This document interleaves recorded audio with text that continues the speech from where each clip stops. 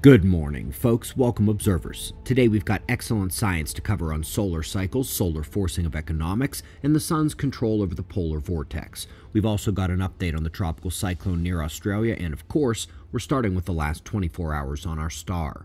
Another relatively calm day except for the large departing sunspot group. Massive plasma filaments have remained stable but are directly facing Earth today, so we're keeping close watch on their stability and on the X-ray flux for flares. The sunspot scenario is largely unchanged from yesterday. It's the Titanic group top right, heading towards the far side of the sun. It has had a couple of M-class flares, but nothing larger, which is fairly surprising given its size and complexity. You can see how it's the brightest area here in the extreme ultraviolet, 94 angstroms tinted blue.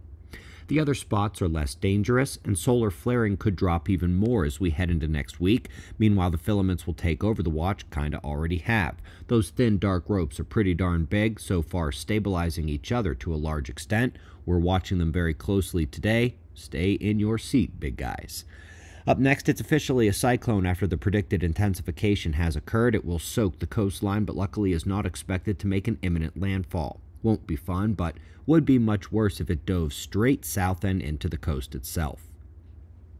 Up next, excellent paper on ResearchGate describing how the worst economic years are right after the extremes, both high and low, so peak solar activity and sunspot minimum, a one-year lag. That means they do expect this year and 2031 to be very bad economic years.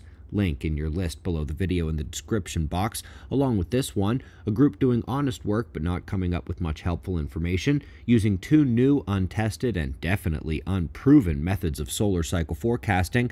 They came up with two wildly different ranges of a forecast. One suggests the weakest cycle in over a century, and the other predicted one that makes our current cycle look small. This is like saying I predict the weather will be somewhere between a light breeze and a hurricane, but thanks anyway, guys.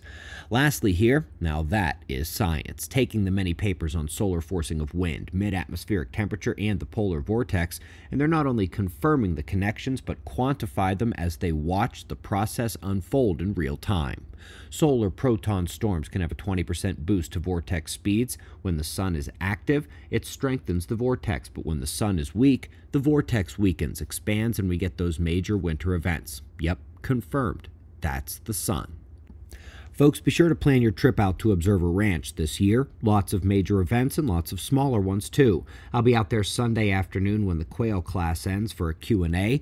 Next weekend is the conference and chicken class, and after that, grand opening weekend with Dr. Robitaille, and then Kings of Catastrophe weekend with Dr. Dunning. There's my daughter and one of the ranch leaders welcoming the first round of chicks to the new Valley of the Sun.